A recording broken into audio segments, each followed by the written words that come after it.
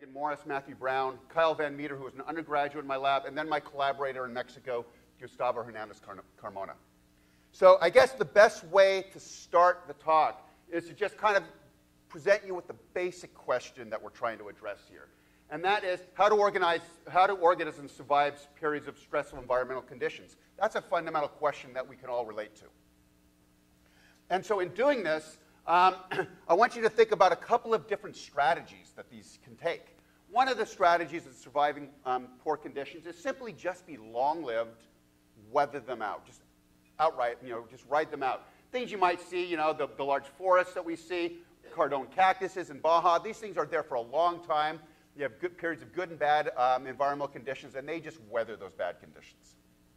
Another way to do it is, within the adult stages, we might go through periods of kind of reduced metabolic activity. You might think of this as torpor or hibernation or quiescent development, in which case you just, during the times that the periods are unfavorable for your growth and survival, just go to sleep, reduce your metabolic activity, and weather it that way. However, the one I want to focus on today is the idea of taking an alternate life stage, that is, the life stage that we're not generally looking at when we consider the species, and have these things go through a period of arrested development or dormancy. And we might see this, a lot of work has been done in copepods, diatoms, tardigrades, and things like this. So an example of this, just think about the Baja California desert. Very arid place, really depopulated of plant life, not much rain, and then you have periods it rains. And this is following the 97, 98 El Nino. You go down to Baja, and yes, this is the middle of Baja. You can see the cardone cactuses, the bujum trees, and so forth. And this thing could bloom, and it's beautiful. And all these things were not there during those long periods of drought, so to speak. And they came from a seed bank. I'll talk about that in a minute. You also might think about the California chaparral. And here we have a nice lush landscape. However, California chaparral, as so many other places, are prone to fire disturbances, which remove all of the above-ground vegetation, basically kill everything above ground. And then immediately following this, you get this bloom of these ephemeral or opportunistic species that weren't really there prior to it. And these opportunistic species are taking advantage of the reduction in competition, these renewing in resources, and having these populations that explode. And these things are often due to seed banks. And this is probably familiar to most of us here. We've thought about seed banks probably for a long time.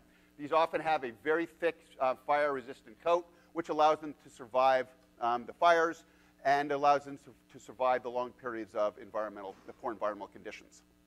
Now, when we look at seed banks, so we understand they allow populations to be annual, that is, to recruit during these periods of good conditions and then to ride out the periods of bad conditions. They allow species to be opportunistic, that is, take advantage of these resource-renewing disturbances. And these things can be long-lived. They can live for years to decades. And we know a bit about what causes these things to come out of dormancy. And two of the big things is heat from the fires allows the seed coat to break, and that's one method. The other was chemical. And believe it or not, talking to John Keeley, who's an expert in this, you can actually dump liquid smoke on certain species of seeds and cause them to germinate.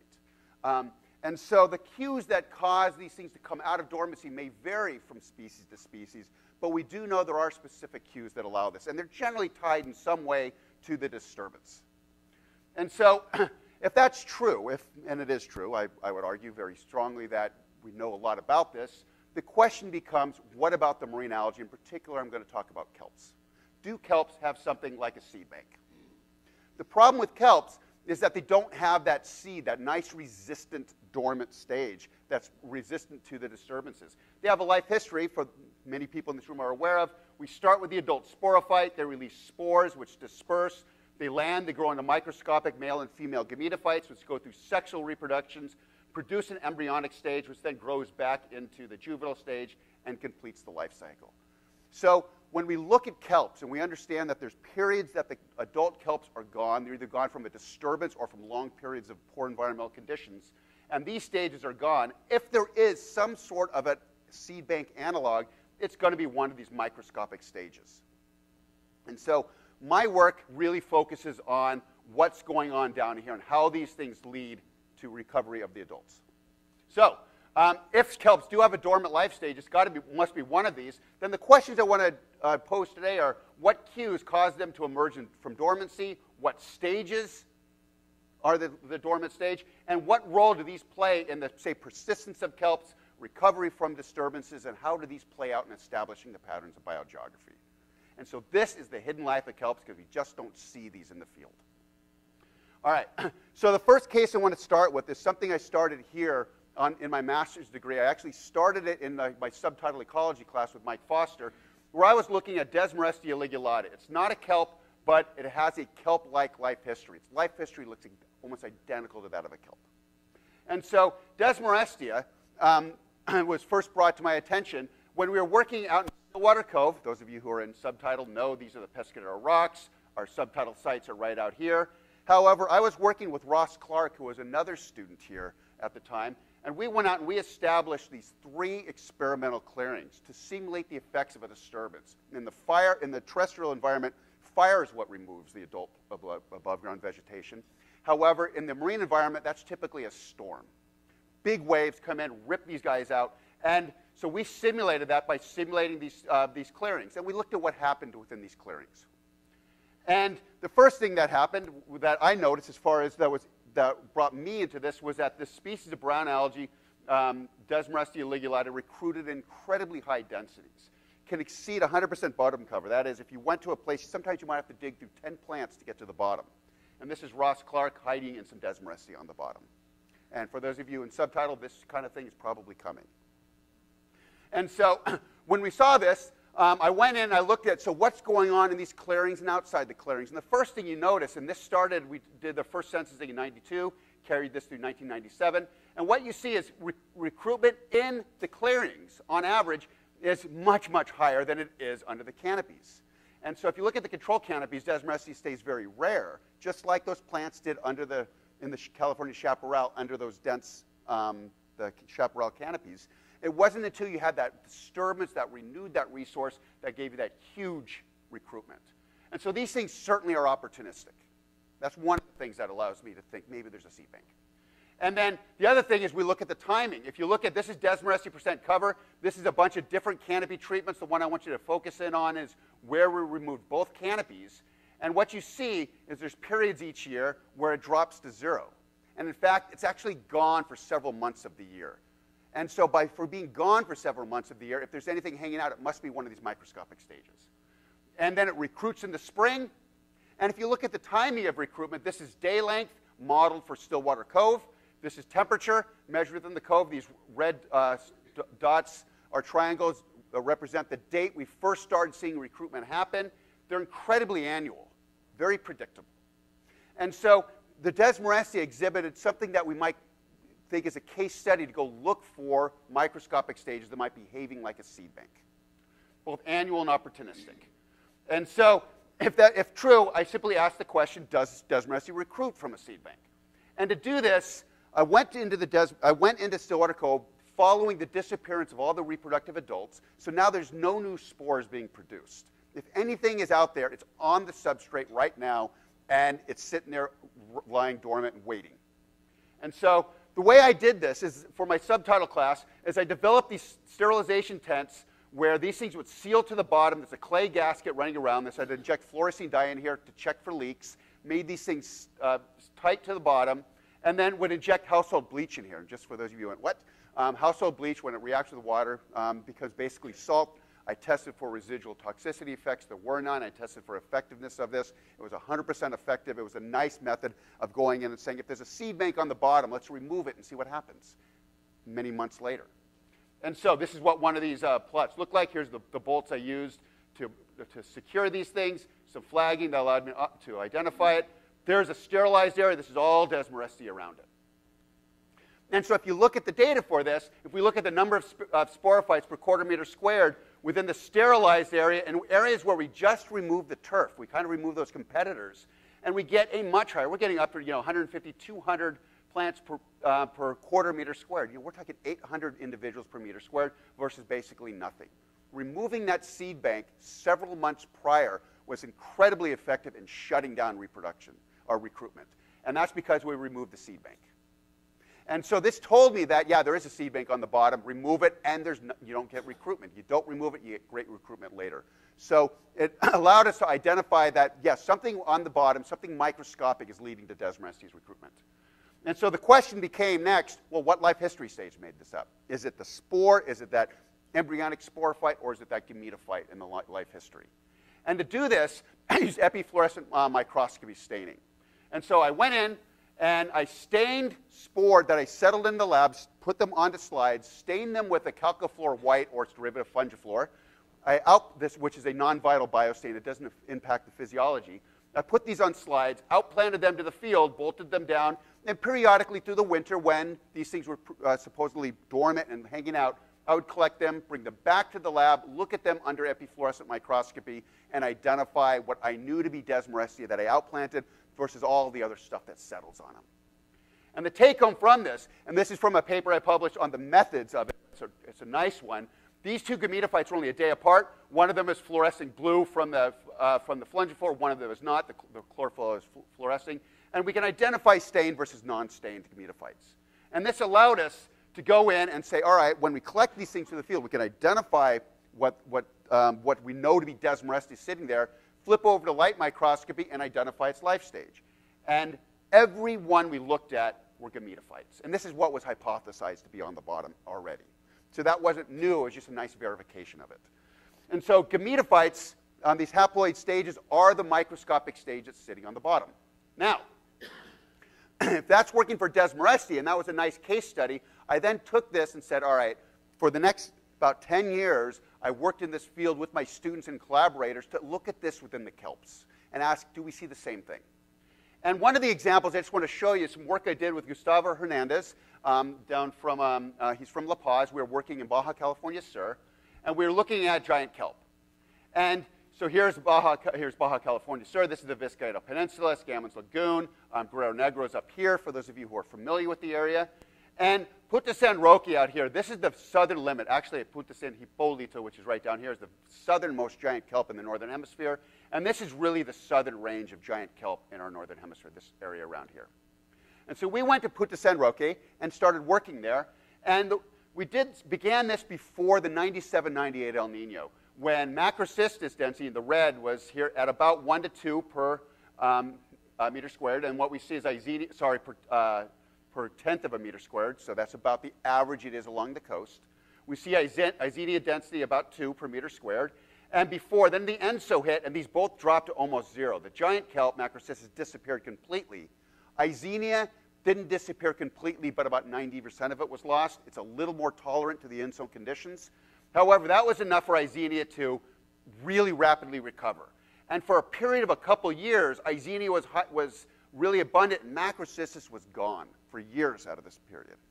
And then suddenly, in 99, macrocystis began to recover as Eisenia populations declined. So this looked to me like Eisenia might be behaving like that giant kelp canopy in reduced Desmorestia cover. It looked to me like Eisenia was reducing macrocystis recruitment. So to ask what's going on there, we went in, we simply did some experiments, and if we hypothesize that there is a seed bank on the bottom and all you need to do is remove its competitor and to get giant kelp recruitment, we followed up with some experiments on this. And so the way we first did this is we simply looked at the relationship between Eisenia density and juvenile macrocystis recruitment. There's no way a little blade like this is keeping out Eisenia for us, but we thought that Eisenia might be reducing macrocystis recruitment. And if you look at the relationship over about 1,500 quadrats, those even kelp force talking about doing 5 or 6 quadrats, we did over 1,500 quadrats doing this. And what we looked at is this incredibly strong negative relationship such that when Eisenia got abundant, macrocystis recruitment just dropped away. And so this told us, this might be what's going on, but correlation is not causation. And so we went in and we did some experiments within the Eisenia forest. And what we did is we went towards very dense and removed it and asked the question, is there a macrocystis seed bank under the Eisenia? And here's what these experiments look like. Here's a diver for scale. This is all the Eisenia around it. We created these 3 replicate 100 square meter clearings and then went back 6 months later to see what was going on. And the thing was, is when we're driving out there, the visibility down here could be really poor. This is a very good day. And as we're driving up to these things, I remember looking at my GPS going, God, I hope we can find this place. It's going to be so bad. It's going to be so bad. Visibility down there. And as we're driving up to it, what do we see? No macrocystis along the coast except for 3 perfectly square, 100 square meter macrocystis forests. It was amazing. As we're driving up, I looked at that. I looked at it as we're driving the boat up to it going, no way. And it was true. And very dense. And so all we did was remove the competitor, and boom, we got it. So there was a seed bank below it.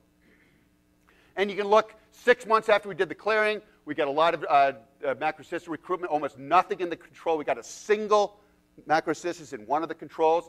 12 months later, we still see a pattern. It's starting to recover, and it wasn't until about 2 years later that we got full recovery.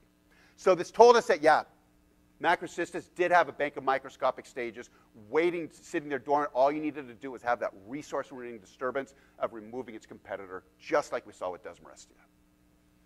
And so that being the case, I want to talk to you now about some of the work my students have been doing that's followed up on this. And in particular, I'm going to talk about, this is my first cohort of students, Damien C., who went on to do a PhD at Scripps, Paul Mattson, who went to do a PhD at UC Santa Barbara, and Laura Carney, she did her doctorate with me and went on to Scripps to do her postdoc. 3 really good first set of students who were really good in the field and very good at what they did. So I was really blessed with this.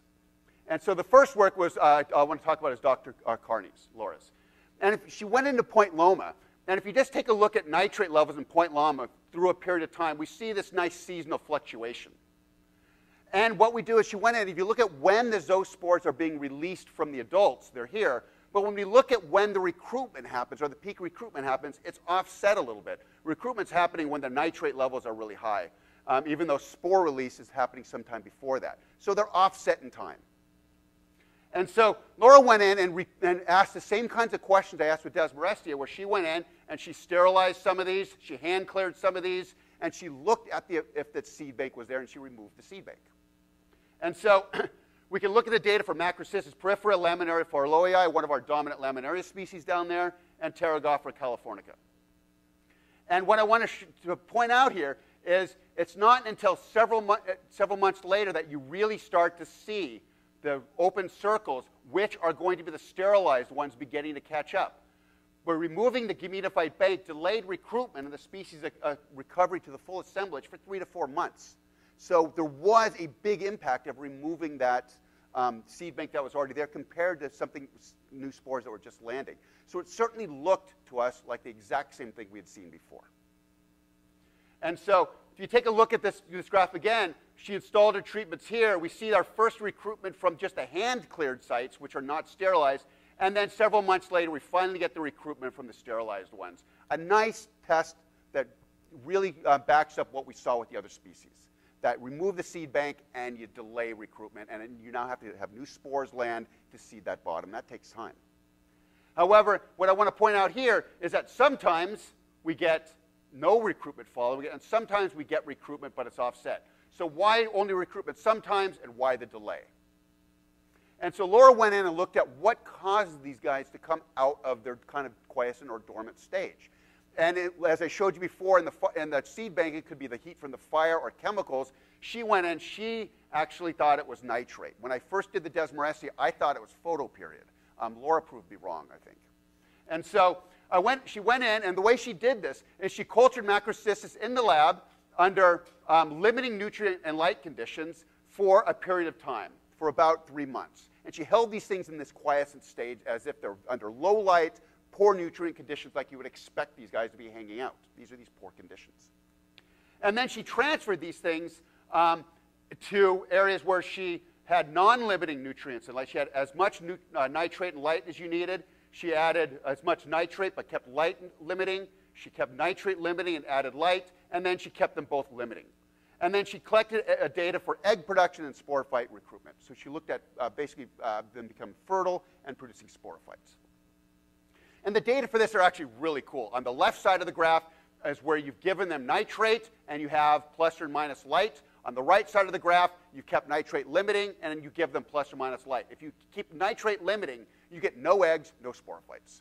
If you make nitrate non-limiting, doesn't matter what you do with the light, they're going to produce eggs, they're going to produce sporophytes. It was nitrate that brought this out. And she did a lot of nice work manipulating the specific nitrate, the vitamins and everything, and looked at what affected growth, what affected fecundity and stuff, and that's way too much to talk about here. It's in a series of 3 or 4 papers. However, she did a really nice job in convincing me that, nope, it wasn't light, it was nitrate, nutrients that were doing this.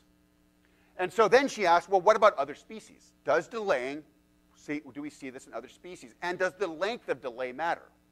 And so what she did is she delayed things for either not delayed, she delayed them for a couple of weeks or a month, she transferred them to non-delay conditions, and she determined how quickly they produce sporophytes. And the answer is actually, for this, is really cool. If you look at the different species, everything from the left side of each graph is non-delayed, and we're increasing the delay time going across. What we see in all cases, as you increase the delay time, the time for sporophytes decreases. This is going from right away up to 50 days. The lower on the y-axis is a quicker recruitment. These things actually recruit more quickly if you delay them. And we think it's because it takes them time through metabolic processes to build up the energy and the machinery to go through reproduction and produce sporophytes. However, the take-home from this is we see it across a number of species, and we see as you delay them longer, it's better for them as far as how quickly they produce sporophytes. And so from this, we began to say, okay, this is widespread throughout the kelps. Delaying does help them. It allows them to ride out the poor conditions, and it conveys some advantage for how quickly they recruit. We were beginning to wonder, well, what does this have for basically kelp ecology? How does this play out in things like regional patterns of biogeography? How about local patterns of biogeography? How about depth? And these are things I want to address today from some of my other students. So Dr. Paul Mattson is here. He looked at what the effect is of these microscopic stages, this hidden life, if you will, on recruitment of kelps. And he worked with Pterogophora californica and Eisenia arborea, 2 species that we see here around our coast, and we see them in our subtitle ecology class.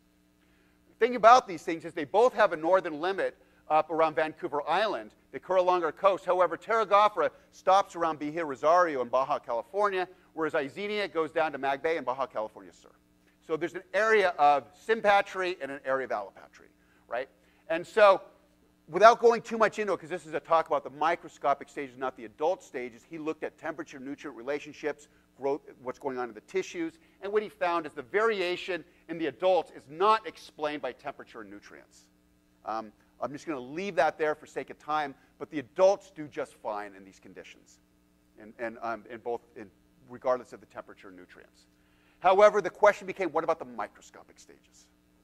And so to do this, we went again to an area of sympatry, an area of allopatry, and we looked at San Diego and Asuncion, which are nice 2 candidates. We went in, we looked at temperatures in these sites, and here's the temperature and plots for these 2 sites. And what we do is we can identify kind of a lower limit that they both would expect to experience, and kind of an upper limit where really, with the exception of a few very small blips, the San Diego does not experience this stuff. So we have kind of an area of that both would experience and one that only really Eisenia experiences. And we cultured the microscopic stages under these conditions to ask, does temperature affect them the same?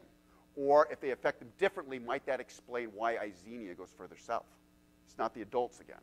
And so what Paul did is he cultured these things under 2 temperatures, 12 and 18 degrees. He varied the nutrients, the nutrient levels across a range from 0.2 up to 20. He cultured these for 10 weeks, and then he measured sporophyte production. And the data for this, again, are one of these things that's really clear. What we see is that for Eisenia, they take a while to recruit, and then once they begin to recruit, we see that there's really no difference. If anything, Eisenia is doing a little bit better in the warmer water, but it's not statistically different. However, maybe a slight trend for Eisenia doing better in warmer conditions. Pterogophora, however, does not recruit at all. Everything died under those 18 conditions. It is the microscopic stages that cannot survive these lower latitude temperatures. The adults do fine. Eisenia does fine. Pterogophora can't hang on down here. They both do fine. Eisenia they does fine under both temperatures. Pterogophora only recruits under the colder temperatures. So from this, it told us that the reason the biogeography of these guys is different is not due to the adults. It's due to this bottleneck at the microscopic stages, and it's just that Pterogophora can't survive down there. Okay, so that's an example for looking at things in regional biogeography. Well, what about an example for local biogeography? And today I want to talk about depth. And when I first put this talk together, I actually had included a bunch of work from Mike Graham's master thesis. For those of you who haven't read it, it's a nice piece of work looking at giant kelp done here in Stillwater Cove. And Mike did some really nice work showing that the microscopic stages are very sensitive to high light. And in fact, the gametophytes are maybe a little more sensitive than those embryonic sporophytes. I'll just leave that there, and I'll let you talk to Mike about the specifics of that, because I want to talk about what my students have been doing here. And so, yeah, give them credit. Mike, you get enough credit. And so my first one I want to talk about is this is work by Stacy Fatek. We did some nice work. Stacy's now doing a PhD at UCLA. And she looked at the elk kelp Pelagophycus pora. Down at, this is a deep water one out of Catalina and Point Loma. They grow very big. And she went in and realized that we have a pattern in the San Diego and Point Loma. This is Point Loma here. San Diego Bay is over here. This is the Point Loma kelp forest. That's one of the best studied kelp forests in the world. And what we have here is we have an area outside the forest in deep water where Pelagophycus is abundant. And then we have the giant kelp forests. And then we have inside it where really this transitions to an egregious or a feather boa canopy. But we have a situation where Pelagophycus does not invade the kelp, the macrocystis forest. And we were thinking that, okay, maybe it's just being outcompeted. We did a bunch of clearing experiments in here. It's not due to competition. I'll show you that a little bit in a bit. However, just take from that, it is not due to the fact that macrocystis is outcompeting Pelagophycus. So what Stacy did is, looking at these things, she went in and said, well, is it the adults? Let's take adults, transfer them into the middle, and see how they do. You see if it's the adults. And so she went out. Here's some transplant stuff. Transplanting kelps is actually a really easy thing to do. All you need to do is get some polypro rope, untwist it. You stick the holdfast through it. We twist it, nail it down. They will attach pretty quickly.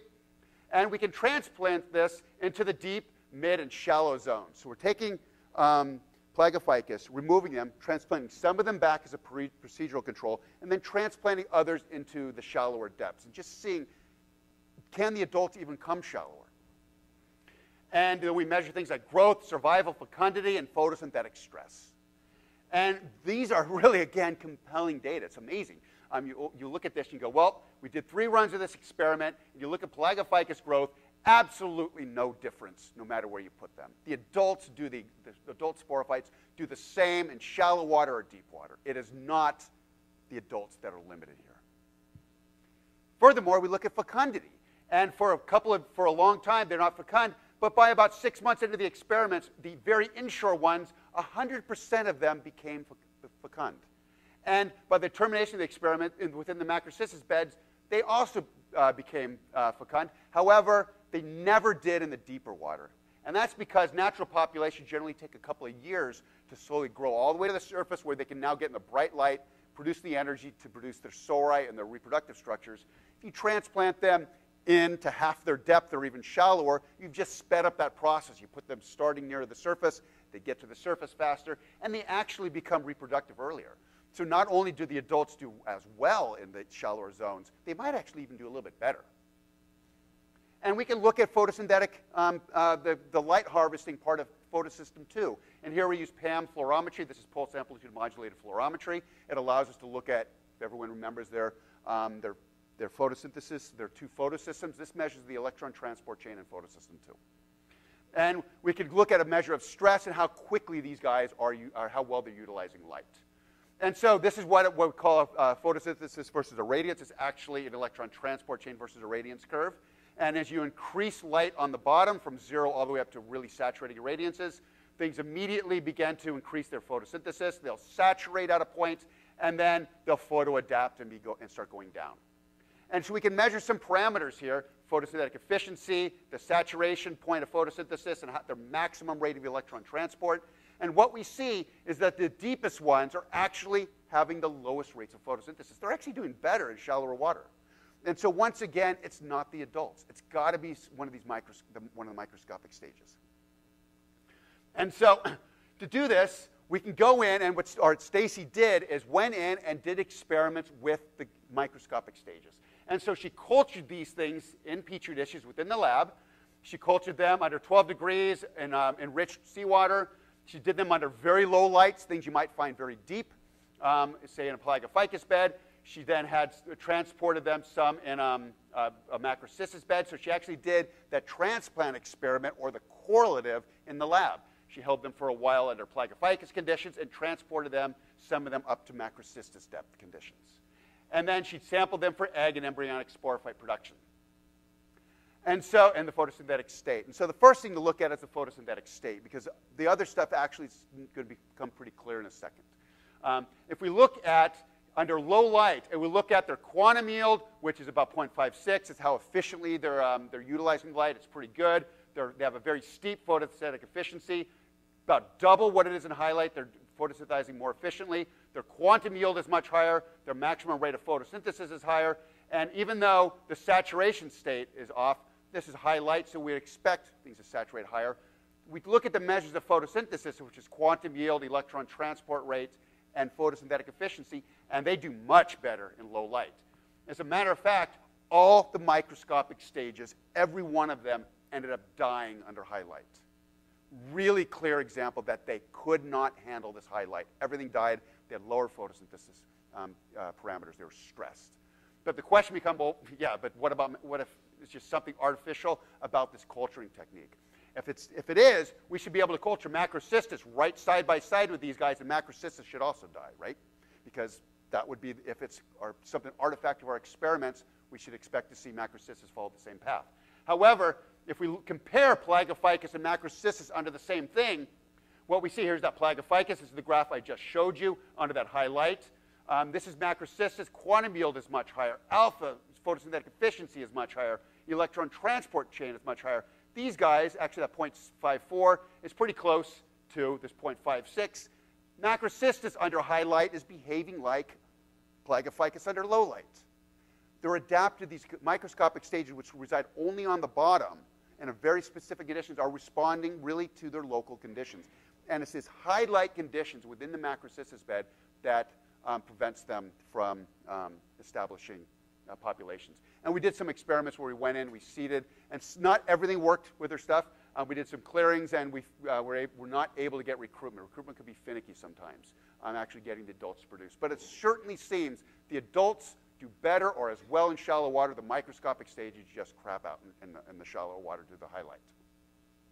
So this told us that the depth distribution of plagophycus is almost certainly set by the microscopic stages.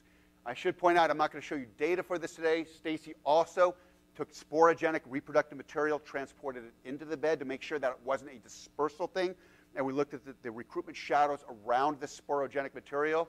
You do that in the deep, you get this amazing recruitment around it. You do it in the shallow, you get nothing. So the microscopic stages, again, weren't doing well in the shallow water. And so we can then ask a little bit more about this side of spore dispersal. And this is Damien C. here. Damien did some nice work about looking at the spores and began to ask, what about environmental impacts on the spores? Everything I've talked about so far is those microscopic gametophytes or the embryonic sporophytes. I haven't really addressed spores yet, which is that other life stage. And so Damien went into the Point Loma forest, and he began to look at this stage here. And what Damien did is assumed that if you go to a kelp bed, we know that within a kelp bed, as you or within our coastal environment, as waves pass over, almost everything at the bottom is going to be back and forth. So if you look at this, right, when you're at the bottom here, it's all back and forth, right? Those orbitals flatten out, that energy just accelerates in this way. But as you move off the bottom, these orbitals begin to expand in the up the vertical direction. And by the time you get to the top, we know that things are just kind of circular, right? You look on the top, you put a tennis ball in the water. It doesn't go way back and forth like you do on the bottom. It kind of does this. And so anyone knows who dives, right? You're on the surface kind of going back and forth. But if it's a big wave day, you get to the bottom, you're going back and forth, right? And so Damien was curious, if these things are releasing spores, can they get up into the water column? And if they can get up into the water column and take advantage of this vertical vector in the wave orbitals, they might be able to take advantage of these unidirectional currents and increase their dispersal potential. And we all know also that if you dive, that when you're on the surface and you're in these strong currents, you just drop to the bottom, those currents often go away because of friction at the bottom, right? And so what we see here is that if these things can take advantage of these things, they might increase their dispersal potential. However, Damien was worried about if you got up here, you're also in this high light environment. So the first thing he did was just simply ask, do these things get off the bottom? And Damien built these things. He called them vertical spore profilers. They're bolted to the bottom, extended to the top with a buoy. They had plates. Here's one of these plates. Each of these plates had a bezeled-in slide, which he would then look for spore settlement on. And he would put these things out in the forest. He'd put these things out in the center of the forest, to the north part of the forest, to the southern part of the forest, and monitored spore settlement. Asked, are the spores even getting up there? And the data for this here are pretty clear. Also, we look at the height off the bottom for the southern, central, and northern part, going from the bottom all the way up. And here are the different sites. And what we see is that spores are actually getting up 10 meters off the bottom.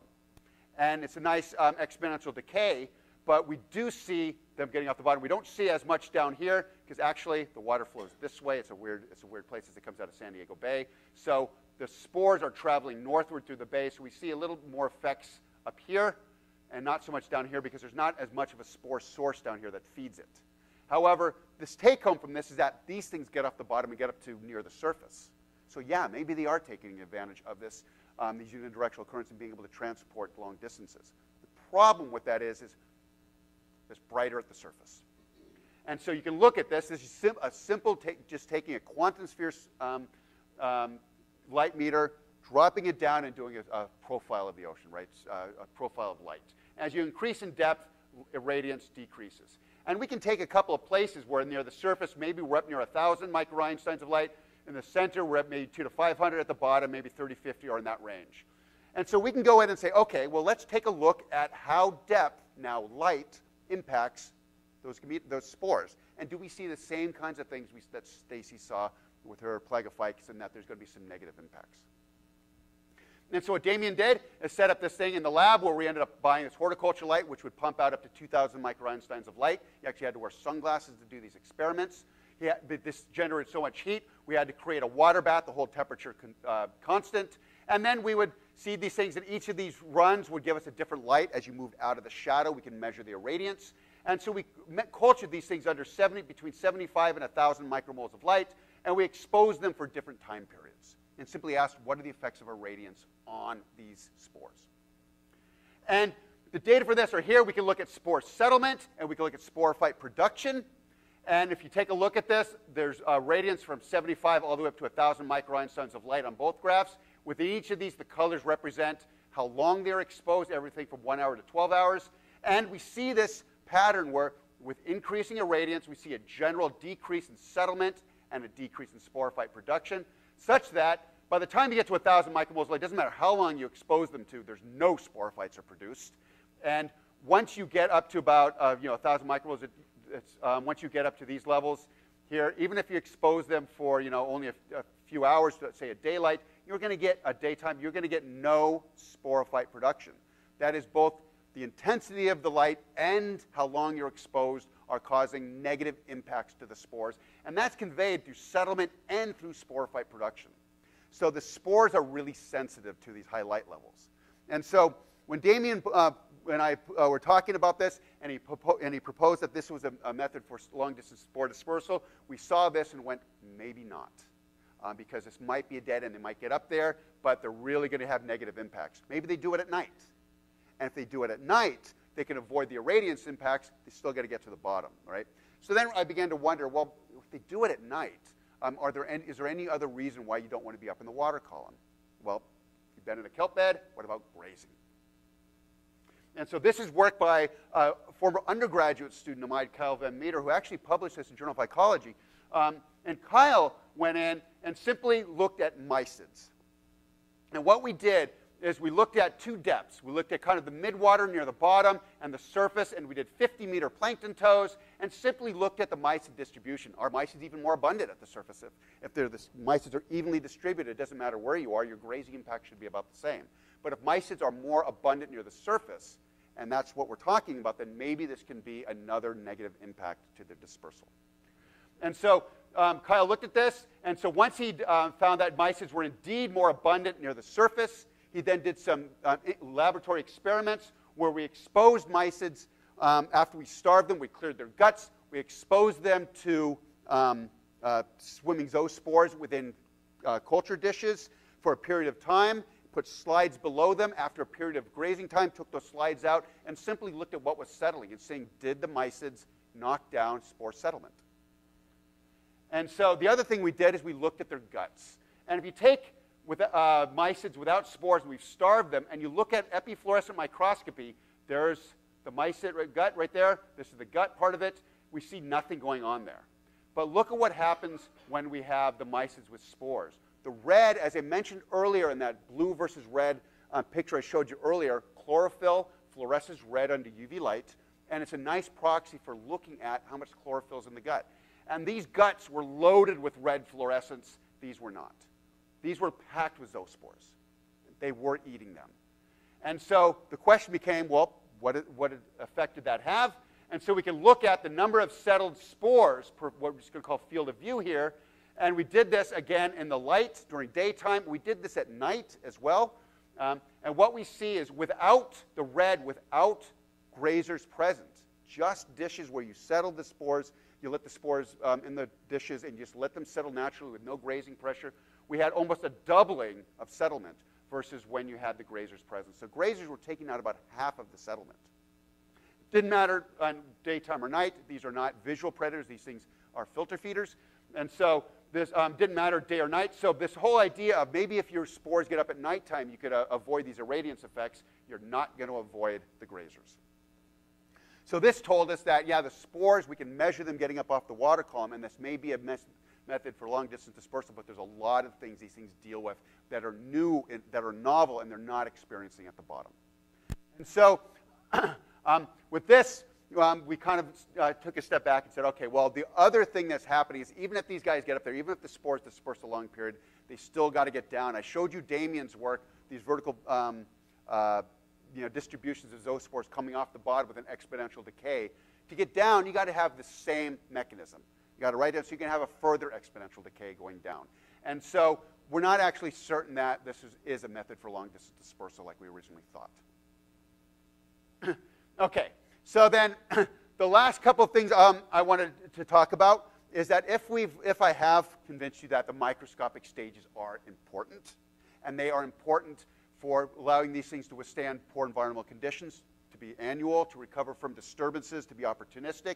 If I've convinced you that, hey, we can begin to identify what are the cues that bring these things out of dormancy, what advantage does dormancy convey to them, how important are these microscopic stages in setting patterns of biogeography and depth. If I've convinced you on that, then the next step that I'd like to just talk to you about is, well, where are we going from here? And this is work by two students of mine, Matt Brown, who's now at Oregon State doing his PhD, and this is a current student of mine, Priya Shukla. And they're looking at the effects of climate change. So where are we all going? We're all going into a changing climate. Right? And so the famous Keeling current, we know the water is getting warmer and more acidic. We know that CO2 is increasing in the water. So these two things of temperature and increased CO2 within the water might be important to the kelps. They're certainly important to a whole host of other organisms.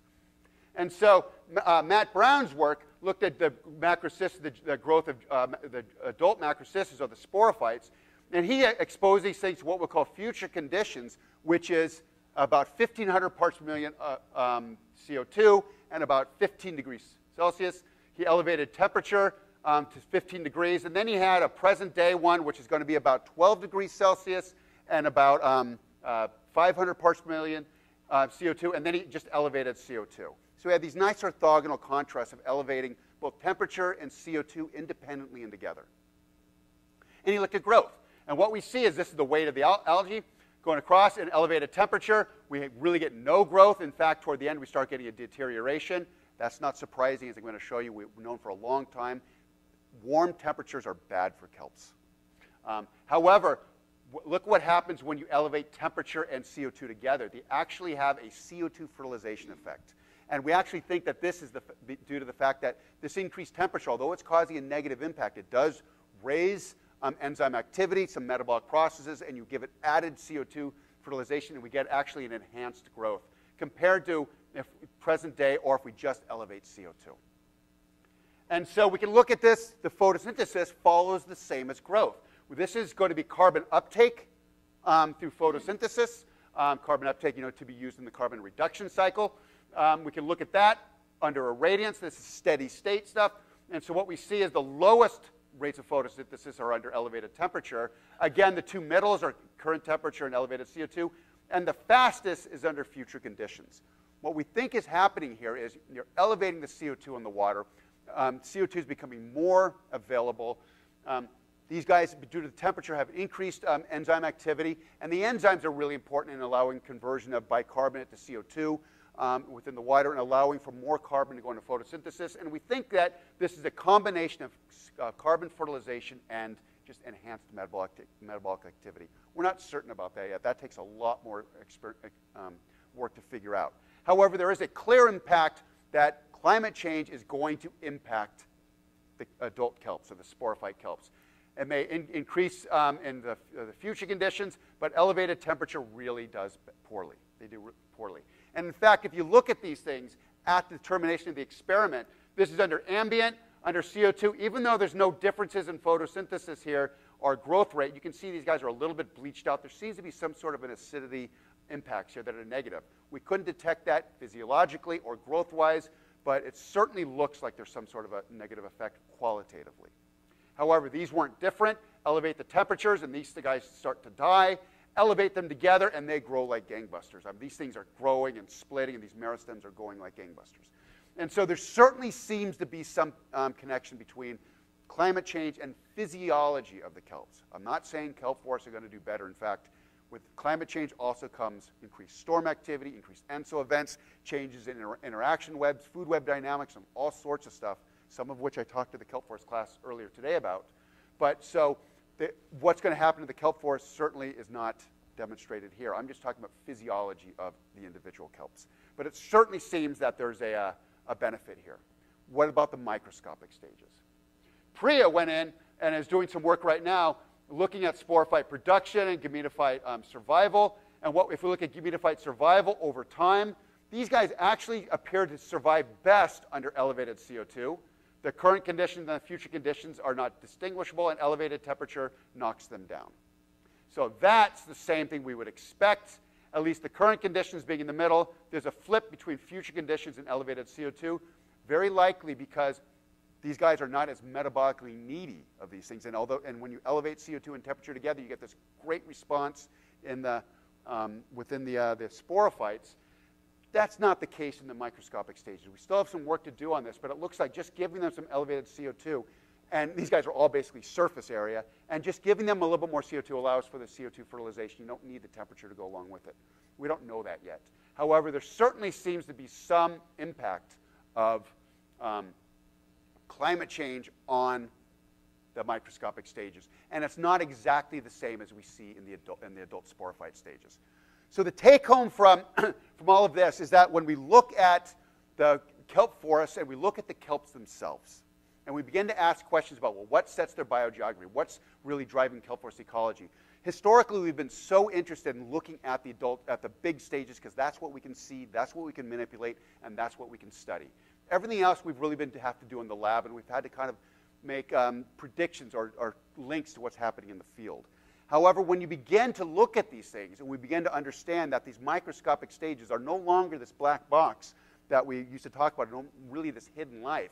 It's a life that's kind of exploding with these questions, these unanswered questions about how they really play out in looking at the biogeography and the ecology of the adult kelps.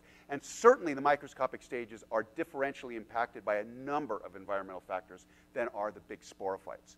And if you really want to understand where things are and where they ain't, more appropriately, really the answer is not always going to be found in those adult stages where we've looked. You've got to start looking at these microscopic stages or this hidden life. All right? So having said all that, just to conclude with this, I just want to just take home the kelps rely on a bank of microscopic stages to survive periods of poor environmental conditions and recover following disturbance, much in the way terrestrial plants do. Hope I've convinced you of that. The gametophyte appears to be the life stage that makes up the seed bank. We haven't looked at this across a whole bunch of species, but where it has been looked at, it's been identified as the gametophyte, and other kelp ecologists before me have predicted, Paul Dayton, Louis Drool, people like that have predicted that it's going to be the gametophyte. That wasn't exactly something that I discovered. Nutrients are the most important factor regulating the seed bank development and reproduction. This is something that it's great when your students prove you wrong, and you get to go, oh, wow, you know, I actually thought it was one thing, and they show you experimentally with pretty good data that you had it wrong and that it's something else.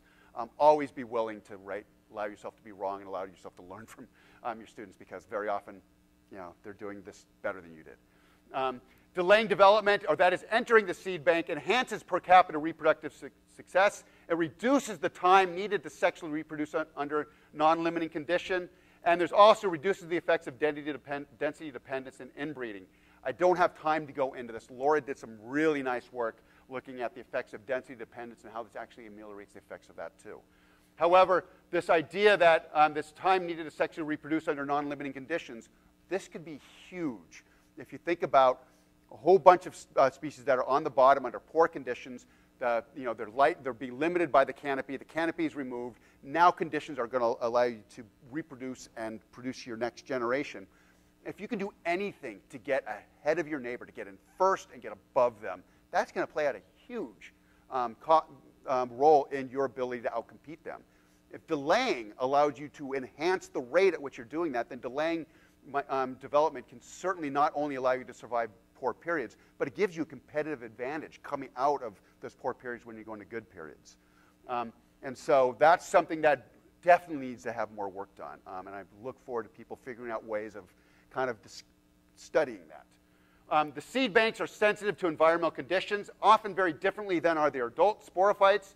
And this can be, again, integral in establishing patterns of local to regional patterns of biogeography.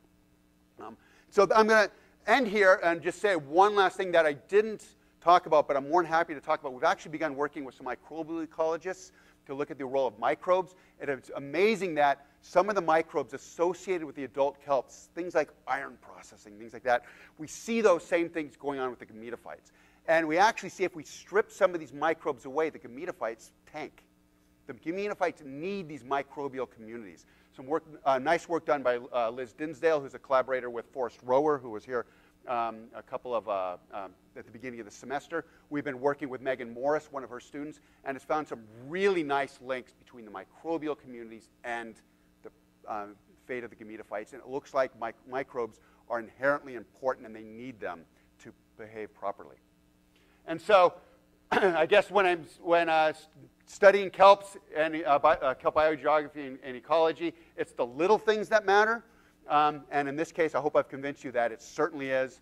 And so with that being said, I want to say thank you very much. You know, this was a talk that I gave that, with the exception of how I introduced it with myself, and I did that mostly so that the people in the subtitle college and the people, you know, all the students here can see about how you might take something you're doing for your master's and let go of it. You got to let go of ownership sometimes, right? You know, we do things and then we work collaboratively with a bunch of people, and this is kind of how you might take an entire group of, you know, generations of students and integrate them into a conceptual framework, however, allowing them to each have their own independent experiments that they all get to design and run independently, rather than just kind of giving them each a task to do. They all came up with these ideas on their own, and I don't take credit for developing the ideas of any of my students in here. They did fantastic jobs. So with that respect, I want to thank those guys and the beer pigs, and I guess I'm up on the beer pigs after this to get grilled. But I want to leave that there and just say, you know, everyone, thanks for having me here. It's been great. And also, thanks for having me at Moss Landing. It's been great. So having said all that, I guess I'll close there and take any questions.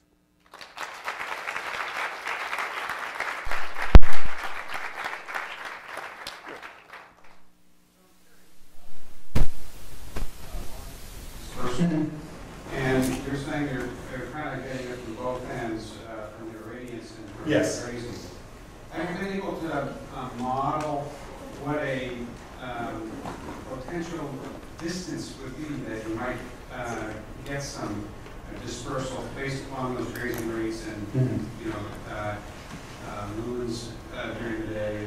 Yeah, me, no. Others, yes. And so, but not under those directly. People have, from a physically coupled model. Brian Gaylord is up at UC Davis, is phenomenal at this stuff.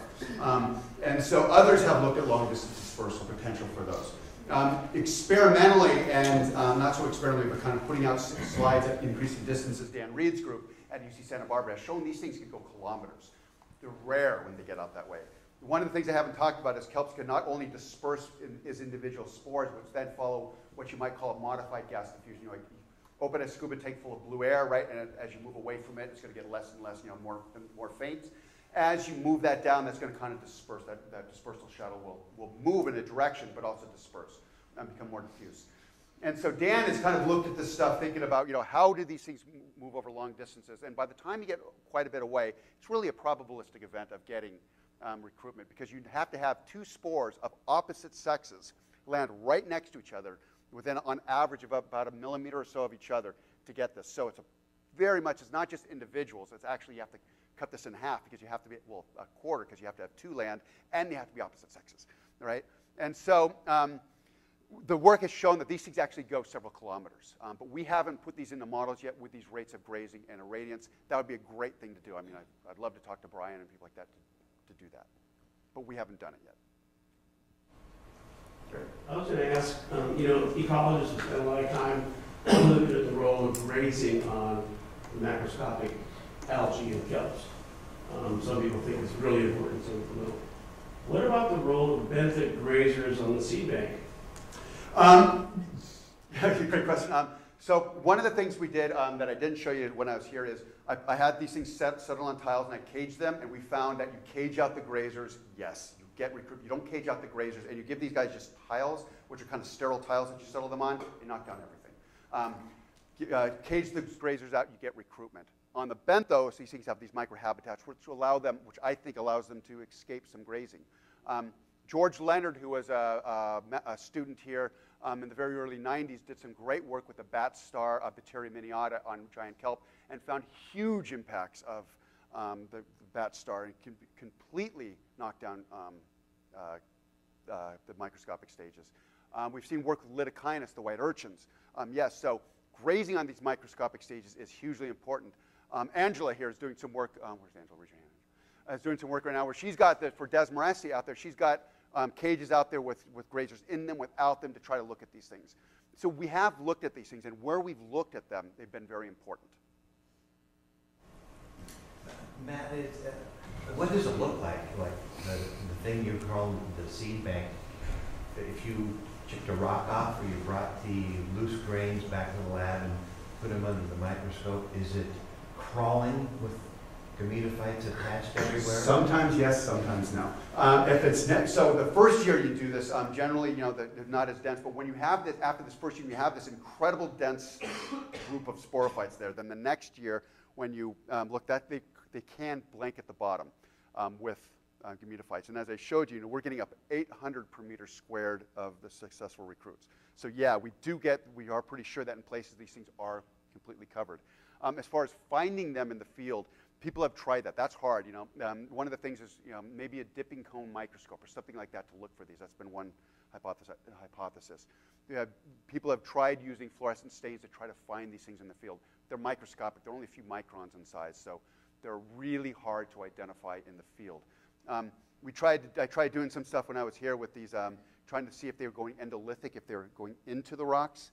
So getting some resins, and that would have been another master's thesis, to try to figure out if these things were boring into the rocks and you know, impregnating those things with resins, and then using SEM to look at their kind of where they were.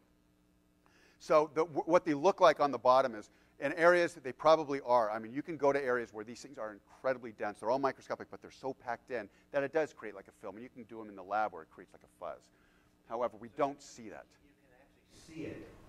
If you in the field, you cannot see it. I don't know if anybody that's ever seen. You know anyone that's ever seen microscopic stage in the field? No. It is a black, but it is a hidden line, but it's hidden. So we do things by proxy, right? We do these sterilizations that we're assuming we're removing the micro. It makes sense to us. And we do things with boulders, where we move boulders around that have them. We have some that we see boulders on, and we outplant them.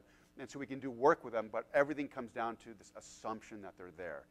I think it's pretty good when you start seeing the multitude of experiments all point the same way. But no, we don't see them in the field. And just You're using the analogy of the seed bank, but it's really a juvenile bank. Yeah, so I used this thing in the seed bank, and then what I actually did with you was I did C14 uptake experiments, and I found that these things are not actually dormant. They are metabolically active. You can put them under slight differences in light, and they grow differently. We saw carbon uptake, so they are photosynthesizing. And that's going to be important because they don't have a protective shell around them. And so that really isolates them from their environment. So these things can have a series of what I call non-lethal injuries, which can eventually become lethal. So they have to be able to compensate, to fix, to repair damaged tissues. And they also do seem to be, they're ready. They're metabolically active. They're ready. So the instant those light levels or the nutrient levels change, they go.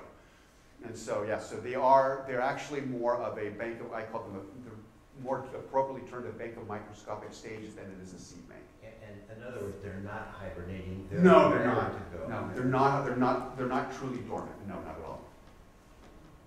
So we just, in a recent seminar on kelp biogeography, showed that the connectedness of individual populations was really important in how quickly they recovered from local extinction. But, so you're saying that they have these seed banks, which would lead me to believe that the connectedness shouldn't be as important, that they'd be able to recover from their own seed banks. So I guess with your work, why do you think that the connectedness was still so important in being able to recover from local extinction after disturbance? Great question. I'm going to point you back to my former student Laura Carney's work, who worked with Felipe Alberto and Andy Bohanek, some geneticists. And what they did is they looked at parentage, and they actually looked at, within a kelp bed, how, when you look at the seed bank, where does that come from? And the short answer of Papers in Ecology is a long paper to go into, but the short answer of that is when you look at the seed bank, it's not just a one-time, one individual deal. It is a mixed bank of different age, so things are constantly settling there and from different individuals. So these seed banks already would, these microscopic stages, would already assume that they that you have gametophytes from a whole host of different parentage. And she actually looked at parentage analysis and found that you can identify parent-offspring pairs over the course over tens of kilometers. And so we actually looked at, when we talk about connectedness, it's not just within the population that's recovering. You always want to bring in new genes, right, and have that. And so we are bringing, those seed banks are a mixture of what's happening locally and what's happening some distance away. So it's a mixed origin. And Matt, how long do you think these connected stages persist? I cut that out of today's talk. And so what we did with Desmorestia is we went in there and we assumed, are they just a couple of weeks, one season, or is it multiple years? And so what we did is we took boulders that we assumed had the microscopic stages on them. And we took half those boulders, we put them in the sun to quickly kill them in the sun, and then we had transplanted them at Stillwater Cove, very deep, to about 130 feet or so, where it was dark. It was a distance from the nearest source, so we would kind of hold them in that quiescent phase. And then first year we moved them up, boom, got recruitment on the ones with the seed banks, not the ones that were sun-dried. Moved the next year's up, same thing. They're at least a year and a half. The third year of that experiment, that was just schlepping rocks, boulders around at 130 feet is not the way you want to go, right? Diana helped me with that one, and it was just so difficult to do. We didn't even do the third year, but at least a year and a half. And how do you know they weren't just recently settled? We don't know that, but we take a numerical difference. We take the difference between the two. If it was all recently settled, we should see no difference between the boulders. But the differences between the boulders persisted for a year and a half. So the differences between the treatments. And the magnitude of the difference is almost identical between treatments, even though the total numbers changed a little bit, that effect size stayed the same. And so what we saw was that, over even a year and a half later, those things that had this bank of microscopic stages, first year, that conveyed 2 years later. Isn't that it?